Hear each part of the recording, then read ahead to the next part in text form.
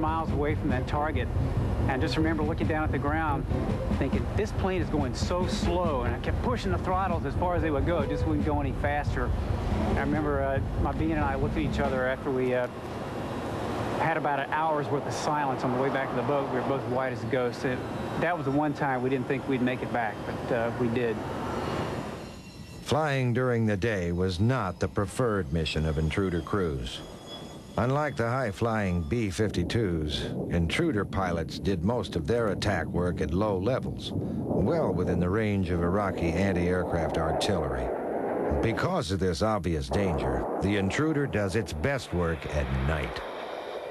Not all the Navy's carriers were located in the Persian Gulf.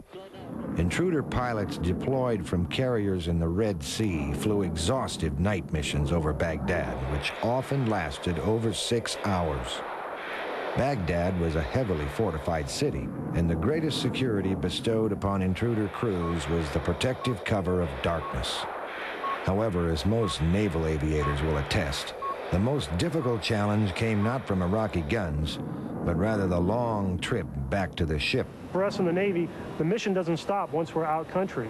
With our air base being in the water and being very movable, we don't know where it is when we come back. First, we have to find that.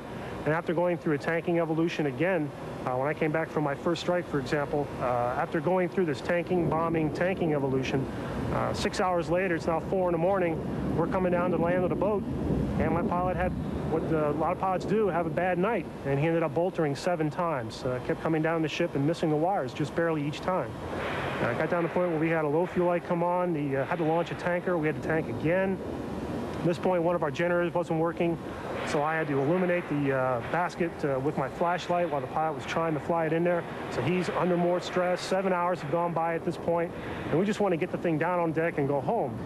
After all this finally finished, we finally got down on the deck. We both just went down and sat in our racks and just were very quiet. Didn't say much. Just the stress didn't stop just leaving Baghdad. It just continued on, just trying to get back to the boat itself. Despite all of the challenges faced by naval aviators and the deck handlers, the first days of the war were a total success. At all levels of operation, morale was running high.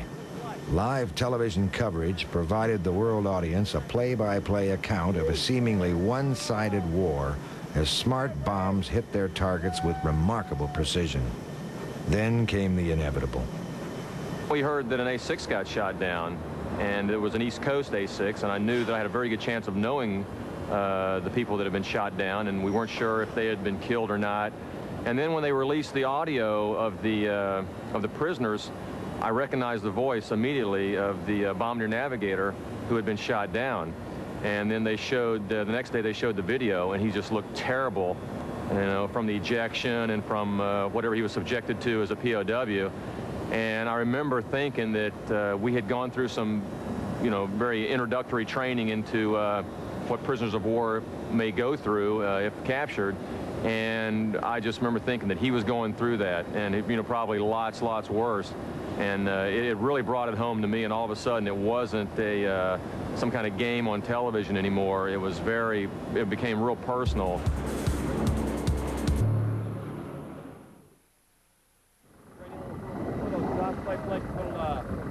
Fear of being shot down is paramount on the minds of all aviators flying into harm's way. But for the naval aviator, it is only one of many uncertainties. Their ever-moving airstrip can itself be a more difficult target than any Iraqi bridge or Scud bunker. With zero margin of error, the naval pilot must put hook to wire with an accuracy greater than any of the laser-guided technology at his disposal. The war in the Gulf was the first combat experience for most of the men who fly the A-6 Intruder. However, combat is nothing new for the aircraft itself. In fact, a quarter century before the outbreak of the war in Iraq, naval pilots of an older generation were flying the Intruder over a dangerous land far from home. In June of 1965, the USS Independence was making its way around Cape Horn, through the Indian Ocean, and on to the unsettled seas off Southeast Asia. As the utmost extension of U.S. foreign policy, the carrier battle group was again en route to provide what diplomacy could not. All the information on the board here. All right, now we'll get into Of the several squadrons aboard the Independence, VA-75, the Sunday Punchers, held a unique distinction. They were the first squadron to fly the U.S. Navy's brand new state-of-the-art attack aircraft, the Grumman A-6 Intruder. Most of the men in VA-75 had previous experience in older A-4 Skyhawks and A-3 Skywarriors. So for them, the new assignment was exciting. The Intruder was the most advanced aircraft aboard the ship. The heart of its electronics was the digital integrated attack and navigational equipment, more affectionately known as Diane. The plane's sophisticated interior seems in contrast to an airframe that looks more like a tadpole than a naval attack plane.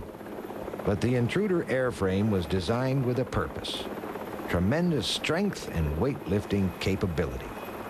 This sturdy body, coupled with its sophisticated electronic guts, provide a devastating combination.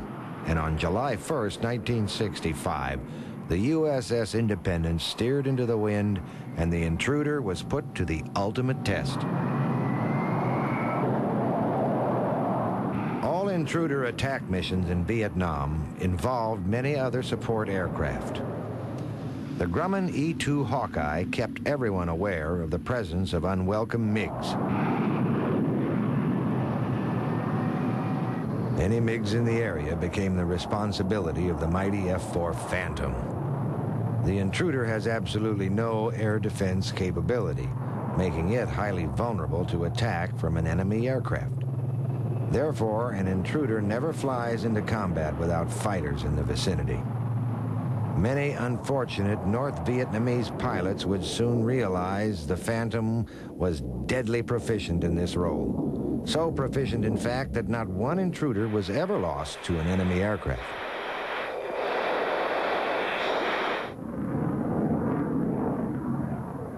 For all naval aviators, crossing the beach is the most symbolic stage of any mission. They are the fullest extension of naval power, attacking always from the sea. Part pilot, part pirate, they come ashore, taking the land by storm, only to return to an unlikely sanctuary that is their home upon the sea. Even when a naval pilot finds his aircraft crippled, he will make every attempt to get back to the safety of the ocean, where he can be assured that his fellow sailors will pick him up only minutes after he hits the drink. As the Intruder hurtles toward the target, the pilot must already be considering the most important step of all: crossing back over the beach.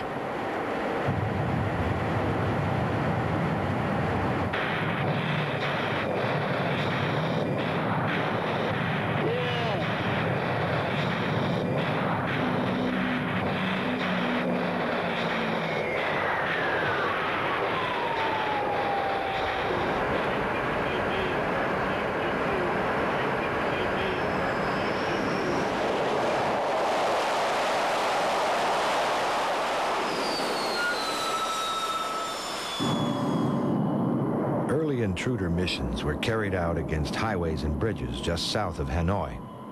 It was clear from the beginning that North Vietnam was a dangerous place to fly. Well-entrenched anti-aircraft artillery was a constant threat, especially to the low-flying Intruders. To make matters worse, the Sunday Punchers had to deal with a variety of other problems. The extremely hot temperatures and high humidity had an adverse effect on the plane's electronics and radar reliability. This problem was aggravated by the inaccuracy of the early maps of Vietnam. Some of these early maps were as much as 3 to 4 miles in error. However, the most serious problem faced by Intruder crews in the early days of the Vietnam War was related to the separation of the bombs from the bomb racks. The mechanical bomb racks had a devastating tendency to ignite the bombs while still under the wing of the plane. This problem had to be fixed immediately and was resolved with the addition of bomb ejection systems built by the Douglas Company, but not before 3 Intruders were lost. Donald V. Becker, now a rear admiral in the U.S. Navy, was forced to eject when a bomb exploded under his wing in July of '65.